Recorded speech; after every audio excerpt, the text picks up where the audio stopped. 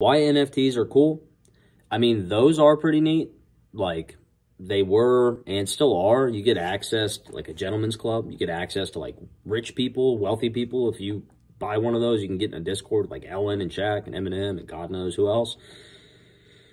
But there's a cooler thing for it. NFTs, without a doubt, prove ownership.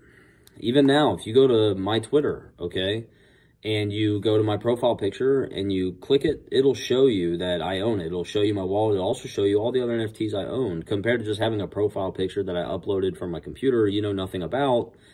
NFTs have actual, real proof encoded in them, and there's a lot of value there. For one example, that could be your passport tied to your social, all in a smart contract, encrypted and anonymized by a wallet ID, but you can prove, like, this is my passport, no one else has it, it's one of one, boom.